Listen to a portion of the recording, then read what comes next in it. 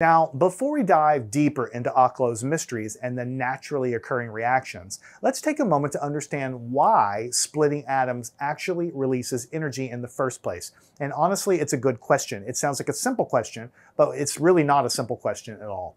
I want you to imagine that you have a big, heavy atom like uranium. It has a very large nucleus, and so it isn't really entirely stable. It has positive protons that are all repelling each other, but the strong nuclear force is barely holding the whole thing together.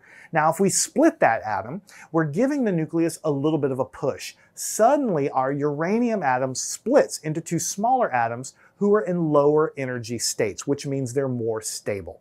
Now, here's the punchline. The difference in the energy from the large atom, which was unstable and what we call high potential energy, to two smaller atoms, which by definition have to be more stable because they're smaller and it's not as radioactive because it's not as unstable, that's a lower energy state. And the difference between that high potential energy for the first big heavy atom and the smaller, lower energy state of the two smaller atoms, that energy has to go somewhere. And that goes into the energy of moving everything around. That's the energy we see in a nuclear reaction or in a nuclear bomb. So the energy is released because of the difference in the energy from the unstable atom initially to the two smaller, more stable atoms at the end.